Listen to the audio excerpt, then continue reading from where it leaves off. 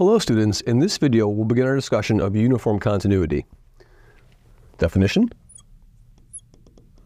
we say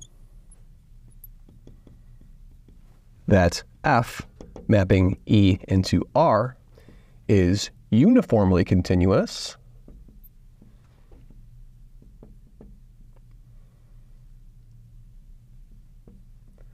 on E if for every epsilon greater than 0, there is delta such that x minus y less than delta implies f of x minus f of y less than epsilon for all x and y in the set E, for all x and y in the set E. So let's see an example of something like that. So let's suppose, so an example, f of x, which is just mx plus b, a linear function, is uniformly continuous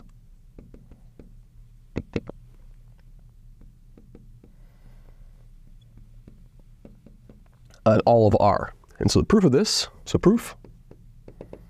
let epsilon be greater than 0, and choose delta to be epsilon over m. Then, if x minus y is less than delta, then what can we say? Then mx plus b minus my plus b is exactly just equal to just absolute value of m. Let's put absolute value of m over here too, because m is negative, times x minus y, and that's less than m times delta, and that of course is just going to be epsilon. So this is true for, I made no assumptions on x and y, it's true for all values of x and y, for any x and y in R. So x and y over here are just any real numbers, okay? Now to find an example of a function which is not uniformly continuous, we need to do the following. So let me look at the logical negation of this statement over here. So if f is not uniformly continuous on E, so f fails to be uniformly continuous,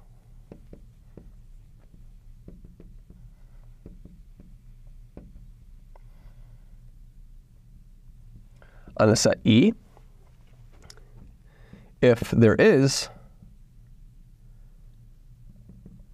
epsilon 0 greater than 0, such that for all delta greater than 0, we have x minus y less than delta, implies that f of x minus f of y is strictly bigger than or equal to this epsilon 0 for x and y, for some x and y in the set, sum. Okay? And so what this implies, if I take a sequence of delta getting small, for example, so if we taking delta equals 1 over n, we can find a sequence, a pair of sequences, a pair of sequences, xn and yn, this is for some x and y in R, that's the negation. Some sequences xn and yn with their difference less than 1 over n,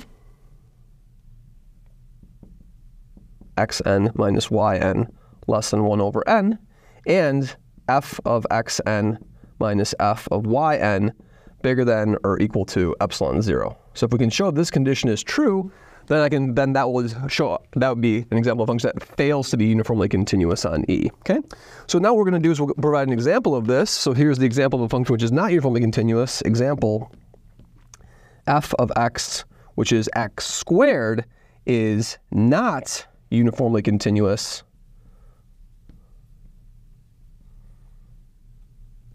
on R.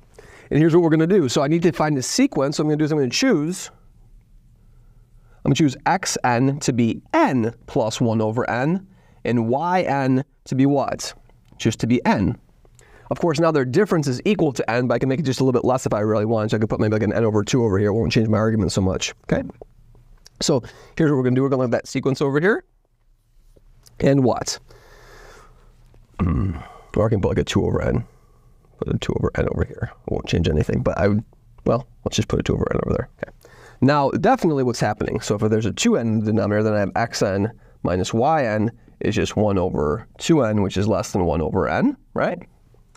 But now what happens when I look at this difference of the squares, what will happen? So if I do xn squared minus yn squared, xn squared minus yn squared, what will that be in absolute value? Well, the xn squared is going to be what? It's going to be n squared plus 2 copies of this over here. So I'm going to have 2 of those, the 2 times n. So I'm going to have a 1/2. So if I multiply these two terms together, I'm going to have just a 1/2. And then another 1/2. So it's going to give me a 1 over here. Then a 1 over 4n squared. And then subtract off n squared from this. So the n squareds cancel out. And so this thing over here is, and the need for absolute values over here, this is just 1 plus 1 over 4n squared, which is strictly bigger than 1. So what I've done is I found a sequence of points, x and yn, whose difference is less than 1 over n, such that the square of those two sequences is bigger than or equal to some fixed value epsilon naught, which proves that x squared is not uniformly continuous on the real line. Thank you very much.